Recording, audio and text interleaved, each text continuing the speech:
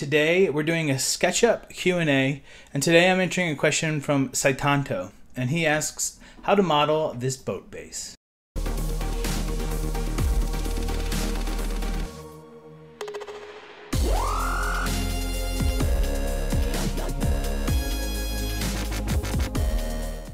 Okay, so I imported this 3D boat base from the 3D warehouse based on a link that Saitanto gave me. And it's modeled by a guy named Michael P. And I quickly looked at this, and you can see that there's some geometry that's a little wonky going on in here. So what I'm going to do today is show you a few different ways that you can make this. And I'm going to use parts of this model so I don't have to draw all the lines. But we're going to be constructing it almost from scratch. A few things that we're going to focus on is how to make this exactly. How to make this in what I think is a more aesthetic way. And then the final way is the quickest way to make something that is sort of like this. So the first step is really understanding this geometry and how it's made. And I don't mean that in how you model it, I mean like what sort of geometries make it up. So you can see that there's sort of this Gothic arch, this elongated Gothic arch at the top. And there's a smaller one at the bottom, and those two shapes sort of morph into each other. One thing that I realized after bringing this in is that this shape actually, if I take this, what I'm going to do is I'm going to explode all of this and make this a group. What I realized is that all of these arches are actually the same. So if I take this arch and copy it, you can see that those arches are just offset around this curve. So I'm going to copy what was done here so that it will be closely like that. But basically, all you have to do to make this is to make an arch here, and then copy these angled pieces along that arch. And I'm going to show you, after you have that, what you can do. So the first and quickest way to do this is what I'm going to do is select this. And I'm just going to have this little arch here. This sort of template. And I'm going to hit move and just copy these. So I'm hitting Control when I do this so I'm moving it and then hit Control to make a copy. So I have those arches. And then what I'm going to do is select all. And then I'm holding Control Shift to deselect the model. And then I'll move this off to the side. So there I have all those arches. Going to explode these, make this a component. Let's say model number 1. What I'm going to do is copy this, hit S for scale, move this -1, so it'll move that all the way over. And then I'm going to copy this to here. I have that shape. Then I'm going to extend these lines. Make sure that I'm not moving. Nope. Just make sure that I'm not moving those other lines.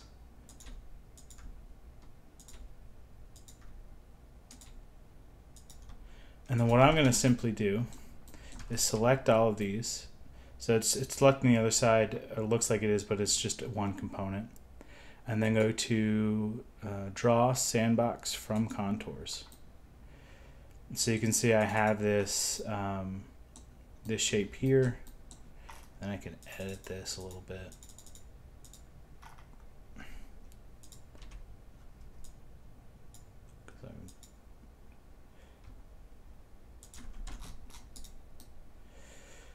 And then I probably want to flip this face so it's not on the blue side. Reverse faces. And then from here, pretty simple to just draw. And then I don't want to go all the way across since I have a group here. And then right click, hide, and I have this boat. So it's a little bit different, but this is the quickest way to do that. And maybe if I want, I'd come in here, right click, smooth, soften faces. I'm going to drag over my default tray, and I could smooth and soften these faces if I wanted to. So you can see it's similar, the shape is similar, but it's not exactly this. So that's method one. And if I wanted to, let's say I just want to close this in the top. Am I in here? I'm not. Close this in. Take this, hide it. Similar, but I don't have this faceting that's going on in the other model. So if I want to get that faceting, what I'll do is I'm going to copy this over, right click, make unique. I'm going to delete these faces. I'm going to keep what is here, but I don't need a lot of this stuff, so I don't need like these flat lines here.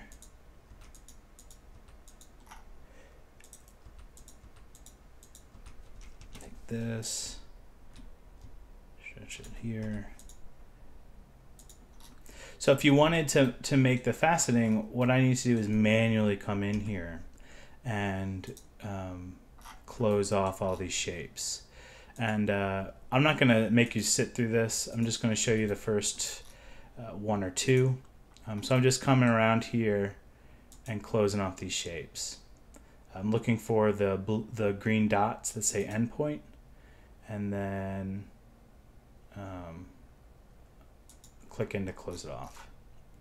And do the same at the top.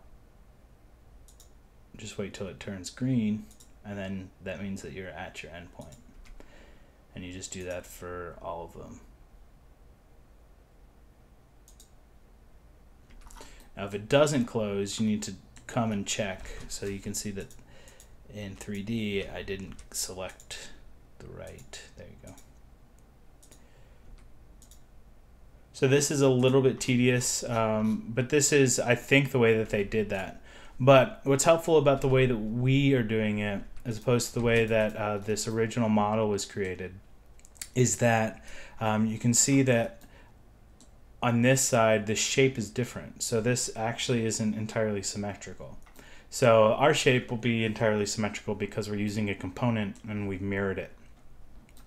But I'm going to come back in a little bit after I've done this and show you what we got. Alright, so I finished modeling this face here. You can see that we have the same sort of facets that are on the original boat. There's even the same number. And then what I'm just going to do here is finish out this shape. Make sure I'm on the red axis. I'm holding shift to lock to that axis. Didn't mean to draw a line there. Draw here, go down, and come all the way across. Hide this line, hide this bottom line here. And then again, what I'm going to do is copy this over, S for scale, go this way, -1, so that we're mirroring it. Bring it back, and you can see that we have our boat. Maybe I want to flip this face so it's white. Have pretty much the exact same thing. And I have a line in here, but I don't want that. Hide this.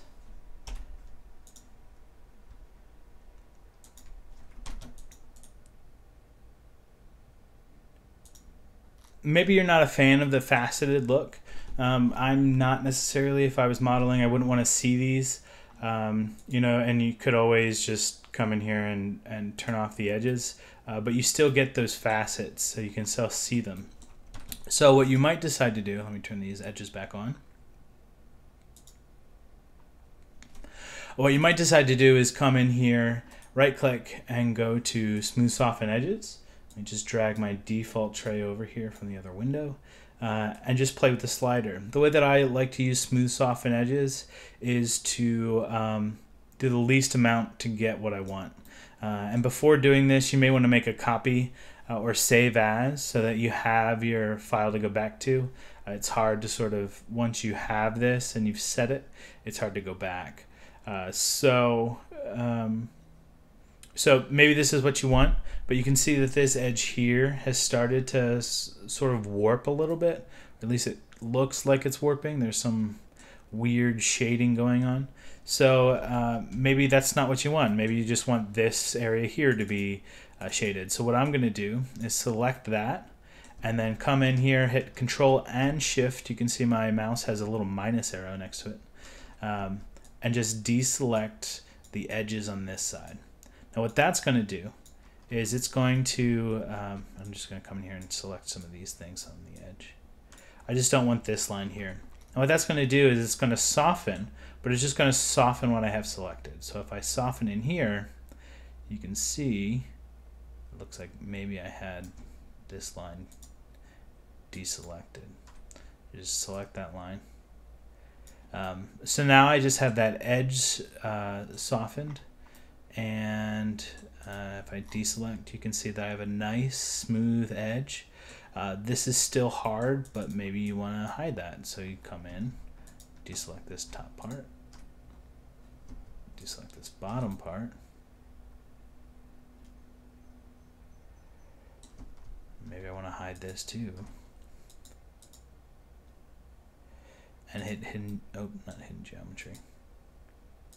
And then come in and hit hide. So I have a nice smooth edge here. And then it goes to this round edge here. And you can see that I'm missing this line here. I must have accidentally done that. If you hit hidden geometry, you can then select that line and hit unhide. And I can do that for this whole edge. Maybe that's important to me, to have that defined shape at the bottom. Unhide selected. You know what happened? For this, I smoothed this bottom portion. So what I'm just going to do is recreate it, because that's easy.